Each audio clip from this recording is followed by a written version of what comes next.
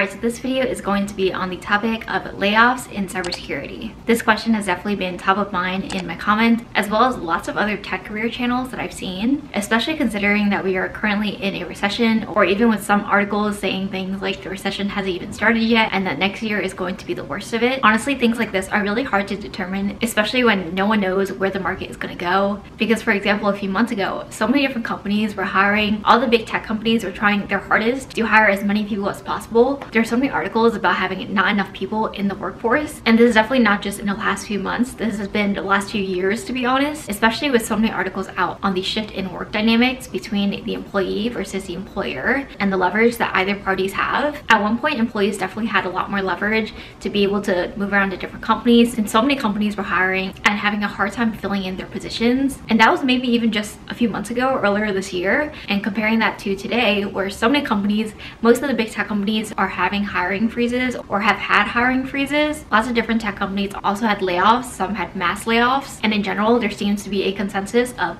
a lot of big companies who are trying to shrink their workforce, probably because of all the overhiring that happened throughout the last few years, as well as of course all the news about recessions and the economy and the downward trending market. I know that was a long intro, but in today's video I really wanted to cover the topic of layoffs in cybersecurity, because this is definitely top of mind for many people working in cybersecurity, and especially for those of you guys in my audience who are currently trying to get into that first job in cybersecurity, or even just haven't even started their cybersecurity career yet. And maybe you're currently a student, maybe you've had an internship, maybe you're just really concerned about the job prospects of a cybersecurity career after you start officially looking for jobs, especially with all this negative news and media coverage around recessions and layoffs, especially hitting the tech sector hardest. And by now I'm sure many of you guys have seen the articles about the layoffs that are happening in tech, but even for cybersecurity roles, which is something that definitely surprised me a little bit when I started reading these articles. For example, lots of cybersecurity startups have laid off thousands of their employees, including companies like OneTrust, Deep Instinct, Cybereason. But one thing definitely to note is that cybersecurity layoffs are definitely not at the scale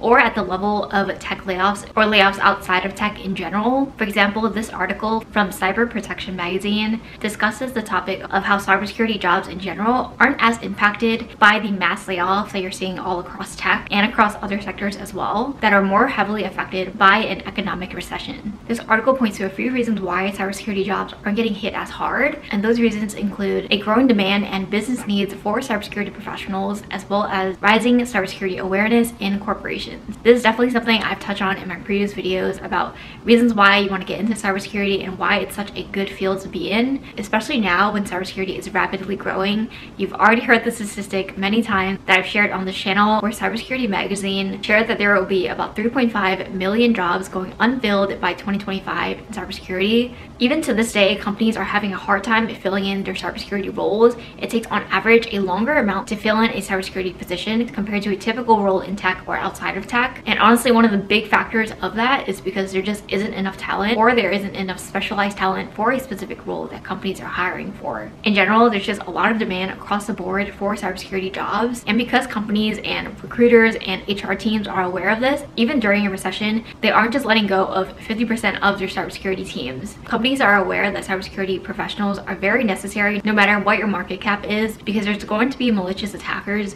at various different levels who are trying to steal your company's data, who are trying to hack into your systems. And if you don't have the cybersecurity personnel on your team within your company to be able to prevent those attacks, then you also aren't able to meet the expectations of your stakeholders, your customers, your clients. And that realization has definitely become very well known, even in the last few years, when we've heard of so many different breaches and security incidents that have occurred in small, medium to large size companies. Just the reputational damage alone that comes with a cybersecurity incident, especially one that is not well managed or one that is not properly disclosed to the public or to whatever customers or clients, that could be a huge cost in the millions and even billions in terms of reputational damage, the cost to fix the downtime, any information that was lost or stolen during that security incident. Companies across the board are definitely putting a lot of value in their cybersecurity teams, and I wouldn't necessarily go as far to say that cybersecurity is recession proof. I've actually made a video a few months ago on the recession proofness of cybersecurity jobs, so I can link that below if you guys want to check out a little bit more about that topic. But just as a little brief of that video, I don't think any job in the US is necessarily necessarily recession-proof, especially considering the employment at will policies in the US. Job security is definitely one of my #1 priorities that I look for in future roles that I apply to in cybersecurity, and that's also a big reason why I decided to get into cybersecurity as my career option right out of college. While I wouldn't say that I always feel 100% secure in my job all the time, I still feel a pretty strong confidence in being able to retain my job even during a recession. Of course, nothing is 100% guaranteed. They're going to stay in a job, and again, this will vary depending on the company you're in, the sector you're in, the size of your team, the work that you do. But one thing I like to bring up is the fact that the only job I think that is really recession-proof / layoff-proof is probably being a Supreme Court justice.